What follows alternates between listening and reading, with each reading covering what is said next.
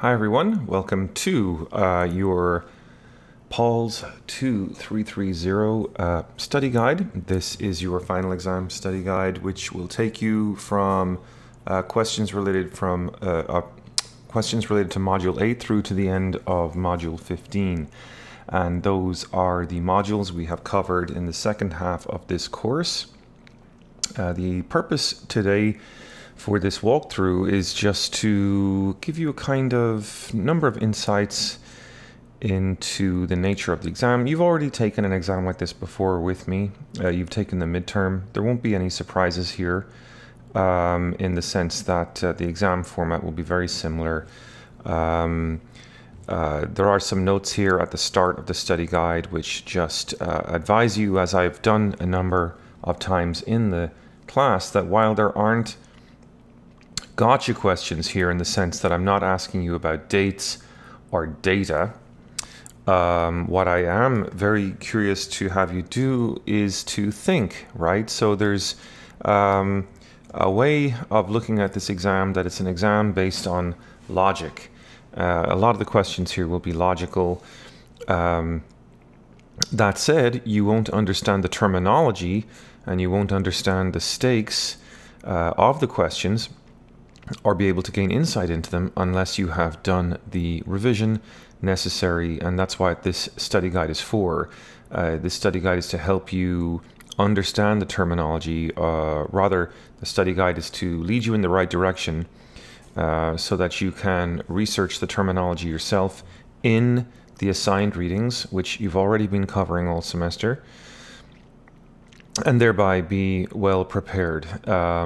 So we're going to go through some of the questions in the study guide together that might arguably be the ones that could benefit from a little bit of clarification or some pointers from me. So that's the purpose of this session today. A quick word: it is useful to think about using the elimination method here. I think a lot of students don't take this as seriously as they should, but basically the elimination method is premised on the idea that you should eliminate the most incorrect answer and work to the most correct answer available from the choices in front of you. Now, as I say here, that might sound odd, but sometimes there can be questions that seem kind of right, and we have a tendency, I think, when we're taking multiple choice exams to sort of almost play devil's advocate for a point of view that's half correct or for a statement that's half correct. What you're looking for is the most correct answer.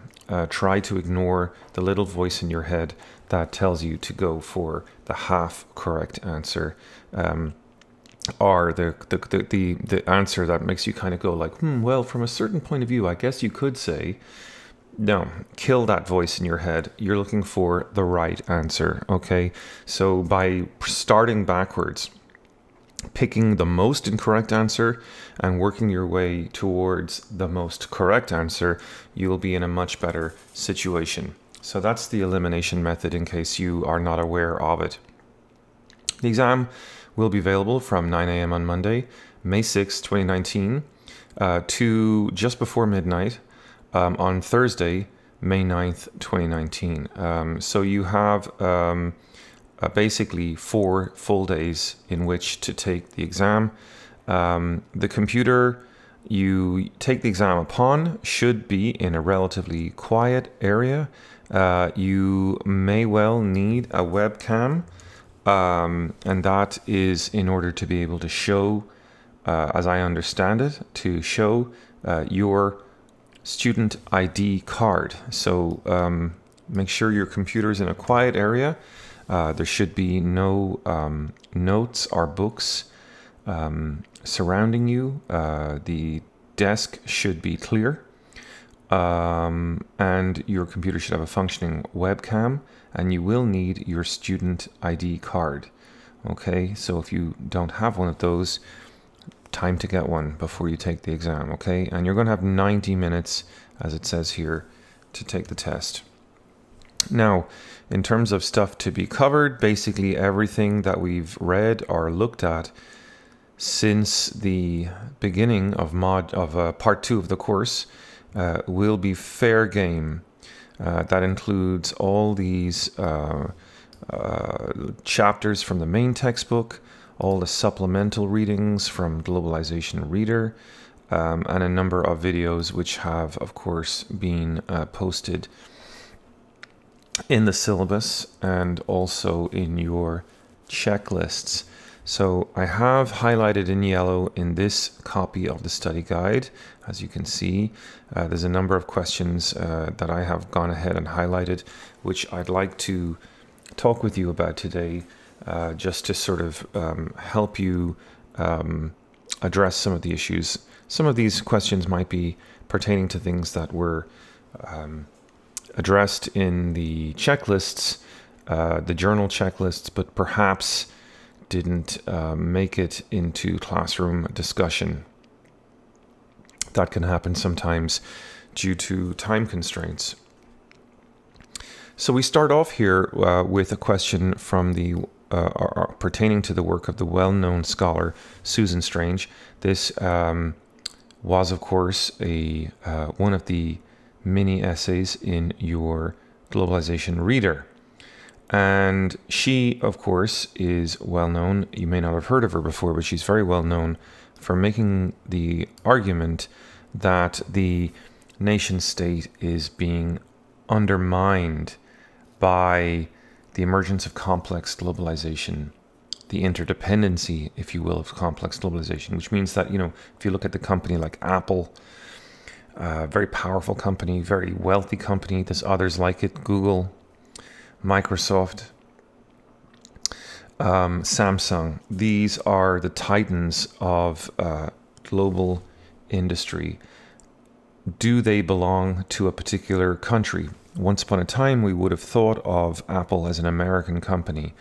But in fact, if you look at the nature of Apple's global supply chain, it's hard to say that Apple belongs to the United States of America anymore, or is an American company, or flies an American flag. It's a global corporation. And as such, Apple doesn't really care where it locates its production, or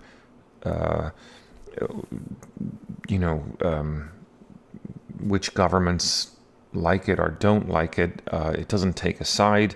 What it wants is to find the most advantageous position from which to make profits. And so for Susan Strange, this is key, right? That we live in a very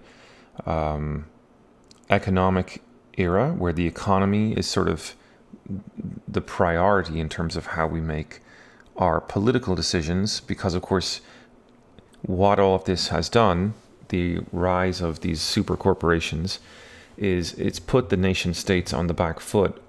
Now, instead of them telling the companies what terms or under what terms they can do business in this or that state, it's the other way around. The companies are so powerful and command such economic wealth. They are also potential providers of great numbers of jobs.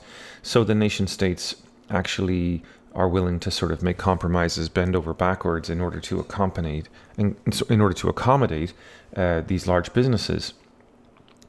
So Susan Strange in her piece offers a couple of different factors, 2 specific factors in fact, which she thinks are neglected factors in terms of understanding the pressure that the state has come under due to the power of globalization. That is to say, the power of these global corporations, but not just the corporations. There are other technological pressures and changes as well. So what you want to be looking for in that essay are the neglected factors. What are the main neglected factors that she describes? And be ready to pick out in the question, in the exam, an odd man out. Okay, so you're going to be looking for an odd man out that would not match her core description of what globalization is and what, and you know, the factors again that are driving globalization, which she believes that scholars have neglected, that scholars have not paid enough attention to. Moving along, we have a question here from the work of Mike Davies, and he writes a very interesting essay about the arising global cities, such as the city of Dubai, which really didn't exist only a decade or two ago. It's kind of just popped up out of the desert, and Mike Davies is kind of interested in how these fantastical cities like Dubai come into life, and the story that he tells is quite interesting. Again, this is from your Globalization reader. He makes an argument that there's kind of been, if you want to use a word, an economy of post 9/11 fears. When you see the word economy, sometimes it's just used as synonymous with circulation. So it means there's a kind of a supply and demand of fear in the world. You know, that we're trading on each other's fears, might be another way to put it. So how has this generation of fear by Western media, for example, helped spring or spark or trigger the emergence, the springing out of the desert of this city, this miraculous, fantastical, futuristic city called Dubai? Moving along, we have a question here now, question 6, talking about the Treaty of Westphalia. I put this in here because I think we spent some time, a lot of time really, hammering home this point in the class, and I don't know that it was something that you as students necessarily grasped. So I'm just going to go over it one more time, that and a couple of other questions which are related to it, so that we're sure we're on the same page.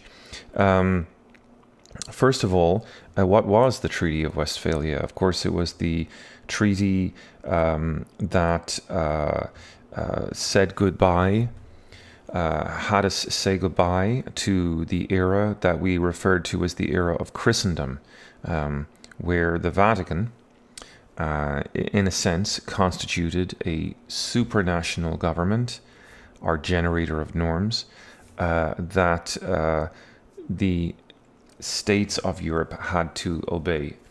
And this is very important because we tend to think of there being no real world government today. At least the modern principle, the modern way of thinking about international politics is that there is no government over and above the nation states. And so, for example, it's for that reason that we call international relations, modern international relations, that is a billiard ball model of the relationships between states. And that billiard ball model is very important, right? Because it's this idea of snooker balls or pool balls on a flat table, and the states are just kind of bouncing around off each other, opposite but equal reactions. It's very much grounded in this idea of Newtonian physics.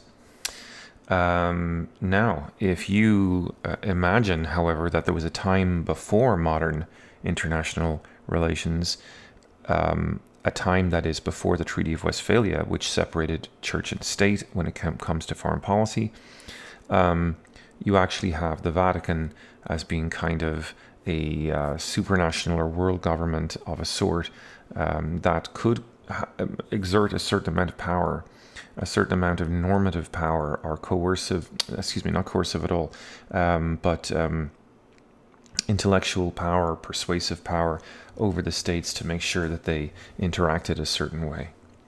So I hope that's clear, because it is important.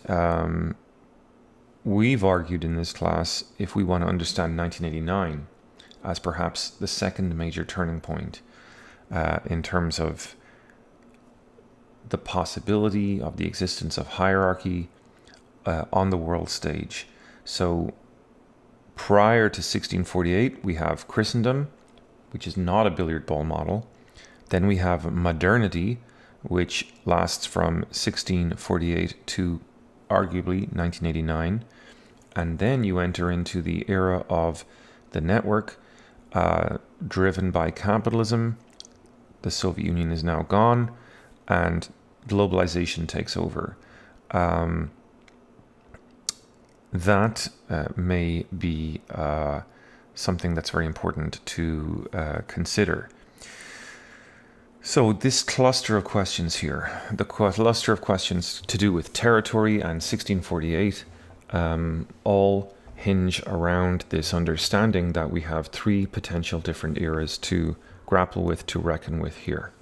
Now, question 6 addresses the question of the principle of cuius regio, eius religio. And of course, we've defined that before as being a Latin phrase. I'll just go ahead and give it to you. I don't have the textbook right in front of me right now. I'm not going to tell you the sort of theoretical insight behind it, but the translation is, to whomsoever the crown, so goes the religion. And your job in this question is to identify a statement which matches the model of power that emerges after 1648. Okay, the principle that most adequately captures the notion of the billiard ball model. Prior to 1648, we of course had the Long War, that was a war that broke out over the emergence of Protestantism, and the fact that you could have a Protestant king of a Catholic majority country, or vice versa. Other kings, other queens might want to intervene then in their country to protect a religious majority, a religious minority, what have you. Okay, so it basically meant we were facing a number of wars where states were regularly interfering in each other's politics, domestic politics, in order to try to pursue the cause of their own particular religious minority or majority. That led to, wasn't just one war, but it was a number of wars clustered together, which sort of became identified as one war, and it lasted for a number of decades. What we're trying to identify here is, again, the agreement struck at the Treaty of Westphalia that put an end to that extended period of war. Forgive me if I'm speaking in a roundabout way, but I'm trying not to give you the answer. Okay, so moving on, question 7. After Westphalia, technological advances make it possible for states to acquire new powers, which for the first time make it possible to govern an empire at a distance. In lecture, what terms did we use to describe these powers? Well, of course, these are powers that are described in your textbook for the territory module, and it would be perhaps inappropriate for me to give you the exact answer, but I don't think you'll have too much trouble identifying it. Excuse me. Question 8. European imperialism spread the European model of dividing the world into discrete states. The principal effect of this development in terms of the political development of the colonized territories was what exactly? Well, if you think about it, as we argued in class, those colonized territories, we used the example of sub-Saharan Africa, or the African West Coast.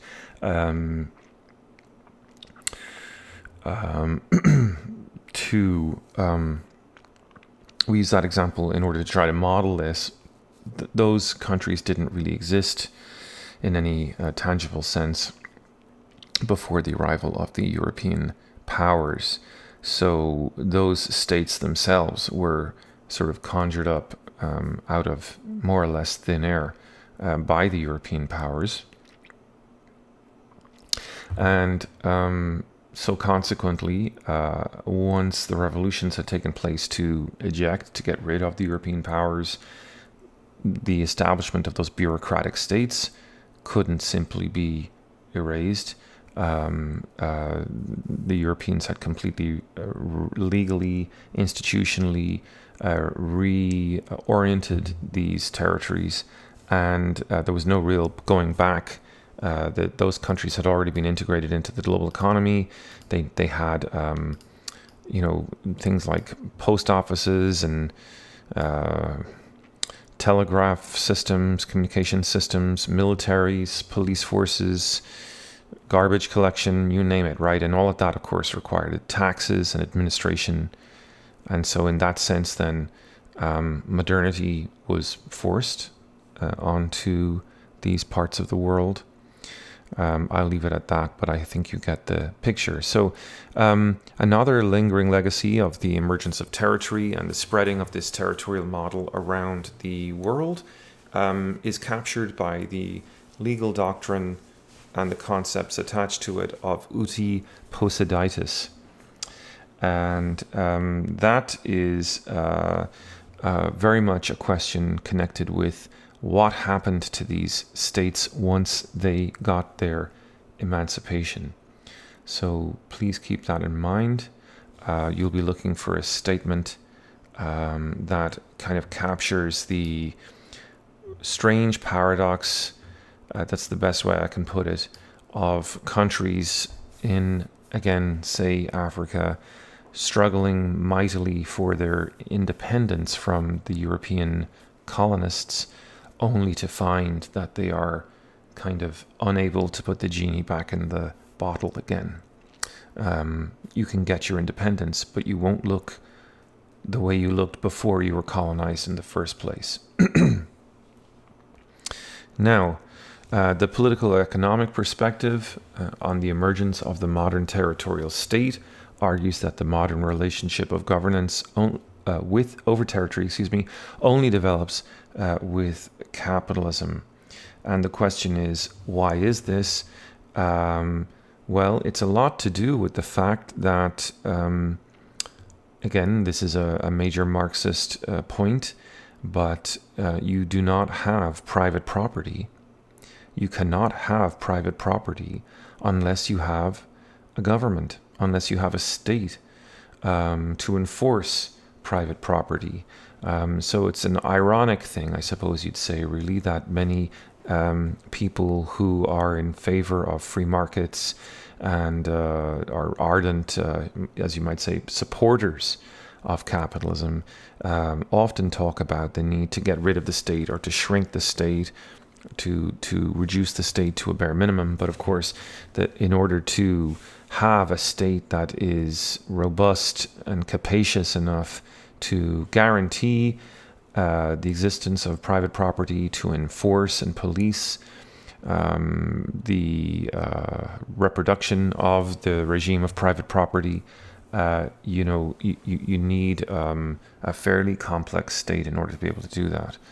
A state that's capable of surveillance, a state that's capable of running sophisticated jails, etc., etc. A state that is capable of being economically robust enough to support all of that. So your Marxist perspective there is going to sort of argue that you need a complex state, that the territorial state is going to have to emerge because of the need for complex administration to make sure that property laws are respected. Boundaries need to be monitored. Courts, judges need to be appointed that understand these standardized systems of measuring the relationship between the law and the boundaries of the land. So hopefully that will all help you answer question 11. Now, question 12 here, Arjun Apadarai is someone we encountered in our reader. And he is someone very, very interested in the kind of complexity of global flows. One of the great examples that he uses is, of course, the example of karaoke. He looks at karaoke in the Philippines, and his point is to kind of maybe get us as people who are interested in the sort of historical preservation of global cultures, I suppose you'd say, to maybe stop, put our minds on pause for a minute or two, and think carefully about what it means to suspect that Western culture is erasing all the other cultures of the world. Now, he's not saying that Western culture isn't powerful, but what he is saying is that it's not a one-way street. It's not simply that Western culture arrives and gets to impose its preferred interpretations and meanings of its cultural products on the people that it's being broadcast towards. If you look at the Filipino example, for example, you find that the karaoke, the case of karaoke, shows there's a certain kind of transformation that's going on there that would indicate to the observer that it's not as simple as Westernization or Americanization of Filipino culture. Karaoke isn't just pop songs from America being received and automatically reproduced. There's something else going on there. Excuse me. Now, moving on to question 15, we have a question here, two questions here, in fact, by Michael Shapiro. And this goes to the heart of something we labored on at length in our class, which is that in an era understood to be constituted by the death of God, it is difficult for states, but also for other power regimes, power formations, to appear natural, to appear as and to appear to be part of our story. I didn't say that very well. To back up for a second, it was easier in the era of Christendom for states to claim that they existed because God wanted them to exist, and thusly that the states had a good moral purpose and a reason for existing. When God is dead, as in the modern era, when we've separated church and state, and religion is no longer part of our how should we say, value system for the way we govern, it's hard for the states to give us, for the nation states, that is, to give us a story. And so Shapiro explores this in his chapter in very, very interesting ways. And he explores how the story that the nation state tells us about why it exists leaves certain things in and leaves certain other things out. And he refers to Toni Morrison's novel Paradise as a way of trying to explain the way that certain things get forgotten and remembered by picking a very strange example of that same principle in action, but in a way or in a place where we wouldn't necessarily expect to see it. And so Toni Morrison's novel tells us the story of how this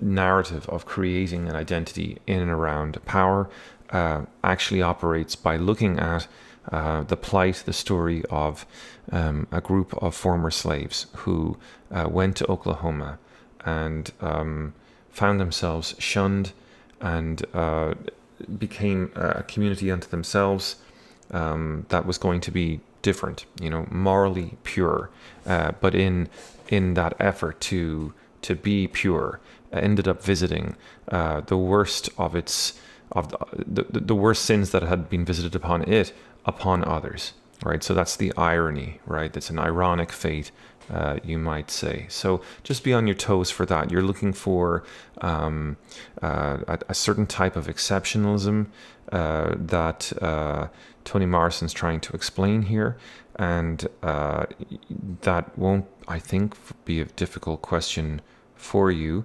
The question 16 certainly will be a little more difficult, and you will have to read that part of the chapter in order to understand the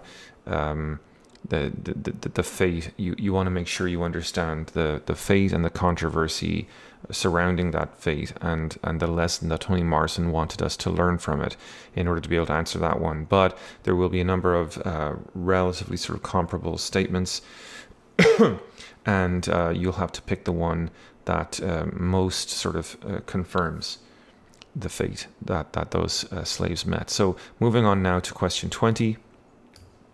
Neoliberalism began to become a dominant mindset among policymakers in the 1970s, but it contrasts starkly with the Keynesian policies championed by the US government in the 30-plus years following World War II. So what major economic crisis did John Maynard Keynes hope that his particular policies would prevent a recurrence of? Folks, this might actually be a very easy question if you've been paying attention in class. But the idea here, of course, is just to highlight, again, what Keynesian economics were and are.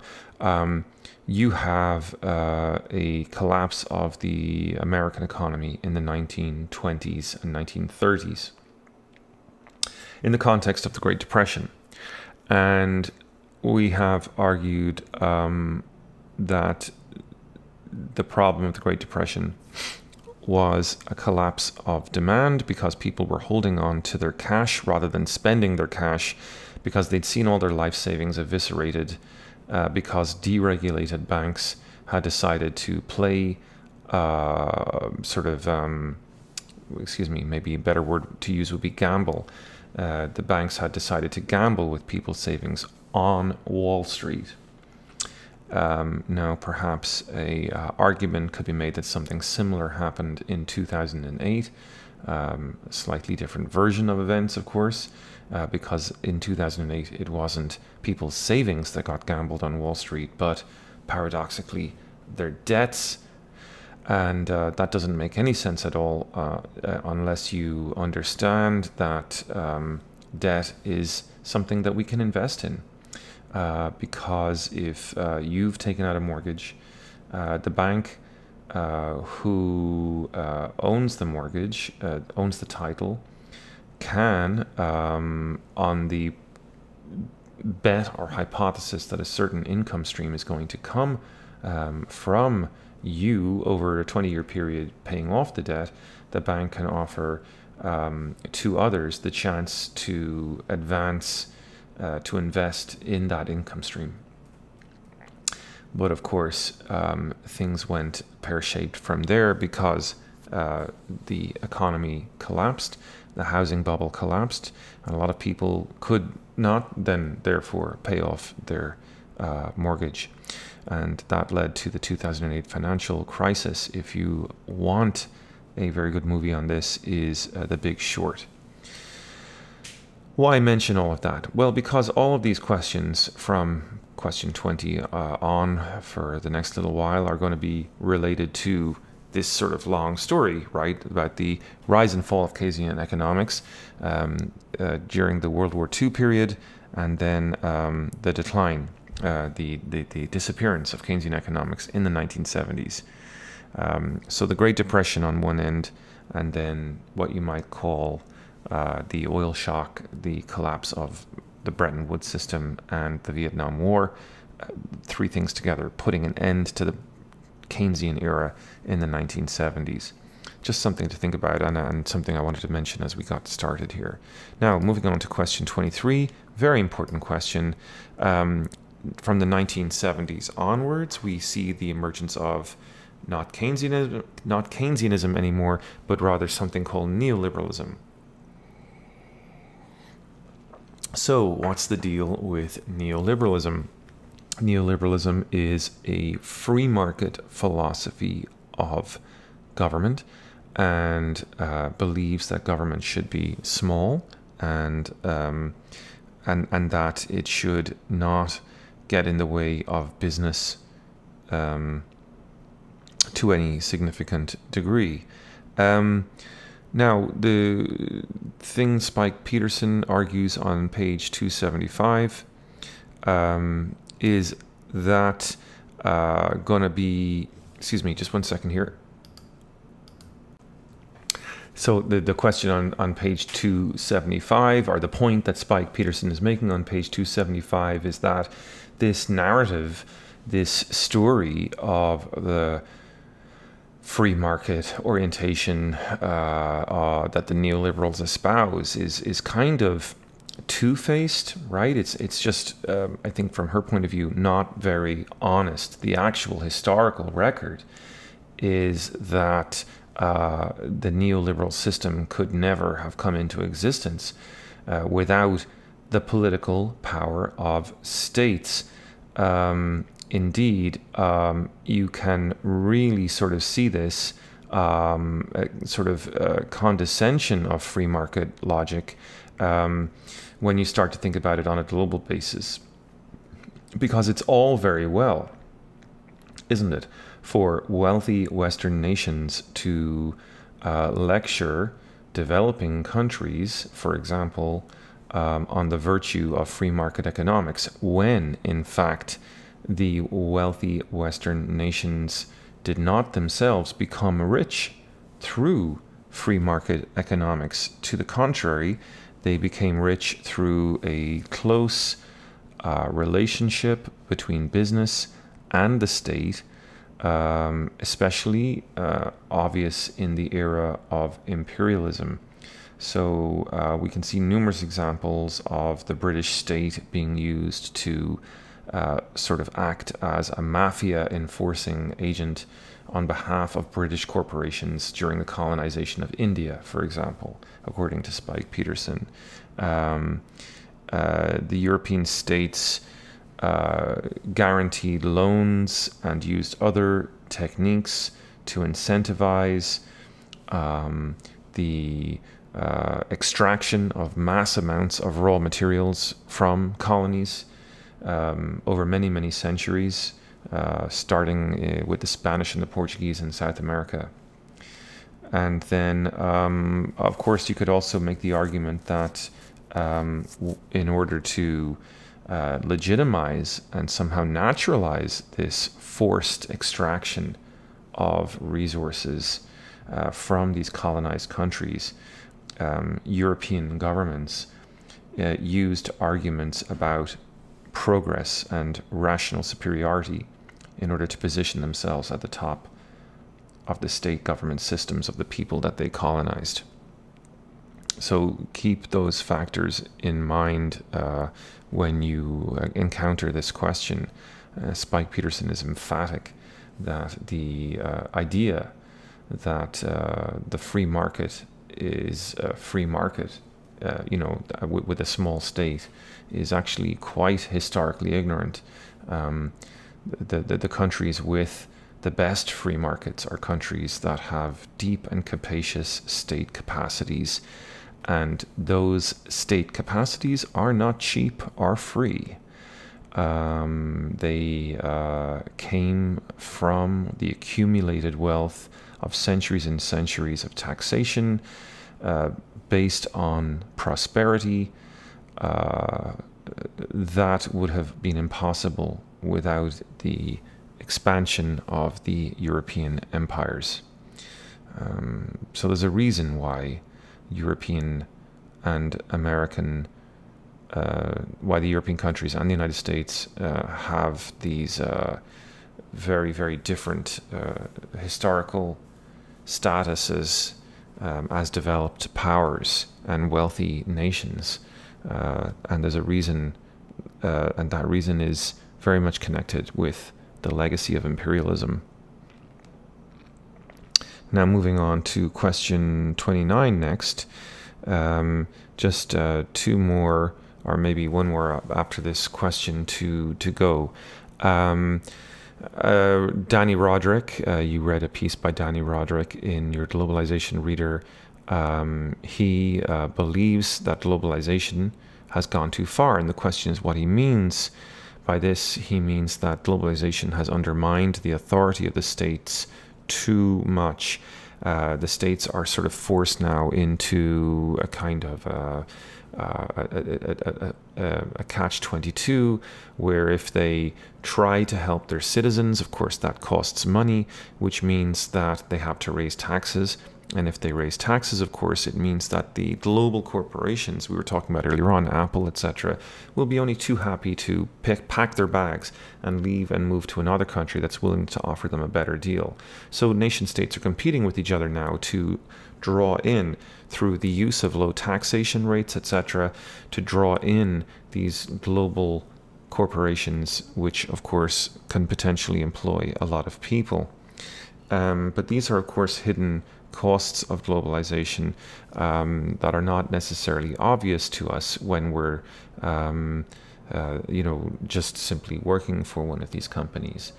We don't get to see, we don't get to understand the fierce and ferocious competition that's taking place between states, and also the stakes of that competition in terms of the citizens of those countries who depend on the taxation that those countries can raise in order to pay for schools, hospitals, roads, telecommunications, etc. Right? Again, as we've said before, no state on earth really is a free market system. All states need deep capacities, deep institutions in order to be able to monitor and to police and to organize, administer, regulate, scrutinize, etc. Their territories. Otherwise, those territories would be anarchic, and the free market would not exist anyway, because there'd be no underlying institutions to make it exist. So it's very important that we understand that this idea of the state versus the market is quite spurious. So what Roderick is arguing is that states need to get together to strike a balance between openness to markets and domestic needs. There's a number of reasons that he elaborates, which would satisfy for him this balance, and he spells them out in the chapter. You want to just make sure you look in the chapter for what those principles are. Now, moving on to question 30, David Harvey. This is a great question, a question I'm very fond of. David Harvey's an interesting guy. David Harvey says neoliberalism is an ideology designed to preserve the financial interests of the world's wealthy elite at the expense of those of the poor and the middle classes. That's very interesting, right? That neoliberalism isn't just a theory that is intended to persuade us all to join the free market system, that it's actually a ideology that has a very explicit hidden function, and that is to make sure that the rich stay rich and that the poor don't really, in any tangible sense, improve their welfare. So central to this ideology is an understanding of how property rights, free trade, and free markets should all be globalized. However, neoliberalism is not the only way of arranging capitalist markets. There are other countries, as he discusses, that have organized their production in other ways. And with this in mind, then, we need to ask ourselves the question, what are the four elements of David Harvey's hypothesis? explaining how neoliberal ideology came to be such a powerful driving force of globalization today. Now, without giving away the answer to this question, what you're looking for here is the part of that chapter where he shows the transformation, or discusses the transformation of class power in the 1980s and 1990s. Without that transformation of class power, that is to say, the diminishment of the power of the working class and the increase of the power of the financial elites, you cannot have this expansion of neoliberalism as a dominant ideology. So one of the keys to that, of course, is financialization itself. Another might be the rising power of the American financial institutions and the way those financial institutions used carrots and sticks to persuade poor and developing nations in the world, especially, to accept the edict of the free market ideology that the American-backed financial institutions in the world were espousing. So there were conditions, carrots and sticks, in other words. Now we're skipping over a few here. A lot of these questions here, between 31 and 38 or so, are going to be to do with Paul Kamek's chapter. There's some interesting data in there and such, but I'm going to skip over them, folks, because a lot of them are based on just going to the textbook and grabbing the answers there. 39, however, I think maybe 39 I can help you with a little bit. And 39, Milanovic discusses how globalization has evoked for us an imaginary community of world citizens to whom we can compare our incomes and welfare, right? So we have this global imaginary sort of average citizen in mind, and if our income and our welfare is not as high as theirs, then we kind of like, well, maybe we can improve ourselves, you know, or if we're at the top, we can say, haha, you know, we're at the top here, we're winning. However, says Milanovic, it is difficult to figure out what method we can use to best assess actual difference in global incomes, right? So it's actually very hard to measure where we stand relative to each other. Now, he says, in the mother of all inequality disputes, some poorer countries that appear to be doing well by one measurement are actually doing poorly by another. Yet, says Milanovic, even by the truest measurement, we may be seeing a very slight decrease in global poverty. And to what major change do we attribute this decline? What you're looking for here, folks, is the part of the chapter where he discusses the fact that two very large developing countries, shall we say, have kind of had, even though people in those countries remain poor, it's because those countries are so populated, and because those countries have increased their welfare somewhat slightly, that you've seen a kind of a transformation in the global figures. And so you just want to sort of pay attention to that. So let's see what we've got here just to wrap us up, guys. 3 more here, I think, and then we're done.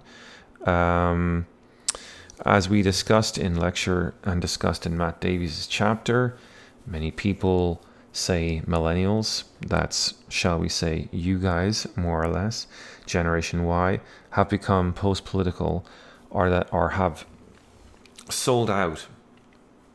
And to the extent that's true, what mitigating factors might we identify to explain this development? Well, one of the things we talked about in class,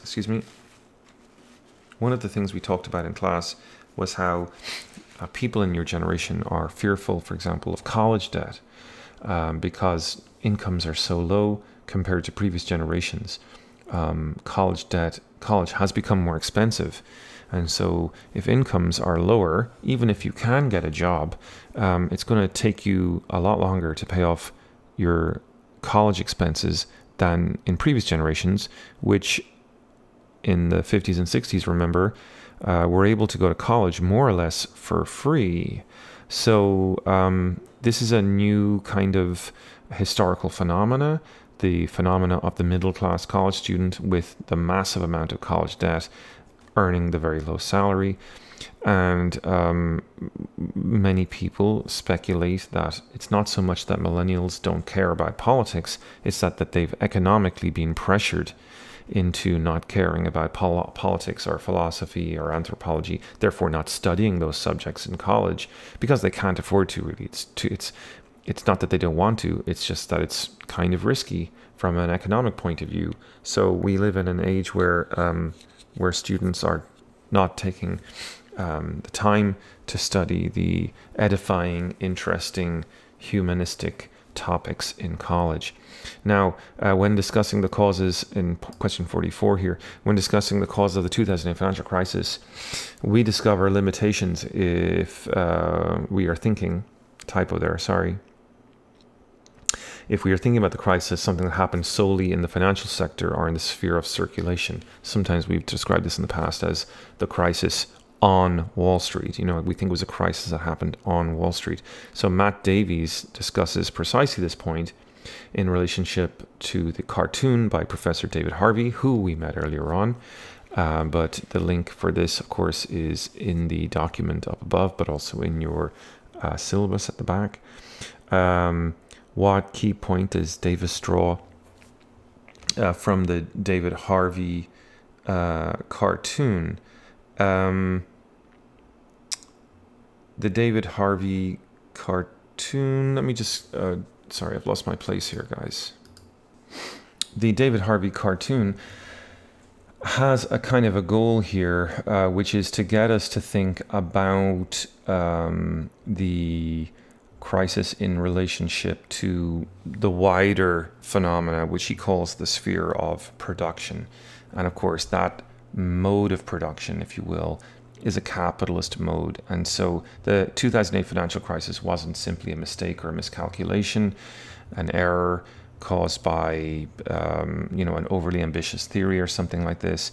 Actually, there's a connection between the deregulation that led to the possibility of the crisis in the first place and the needs and requirements of capitalism, which had entered into a crisis of profitability, an inability, in other words, to make a profit, already in the 1970s. And we've spoken about this all before, guys, because we said that, of course, that was when Germany and Japan and other countries that had been kind of decimated by World War II finally started to catch up with the United States in terms of their ability to produce decent goods and services and compete, therefore, with the United States, which had, after World War II, between World War II and the 1970s, really not had many competitors for its advanced goods and services. So it's that crisis. This is the move Harvey's making, is he's connecting this crisis that the United States has, where it no longer has surplus because it's no longer generating very many profits, because the other countries have finally caught up with it, if that makes sense. Now, finally, the last question we kind of want to look at here then, folks, is the one relating to metaphors in security.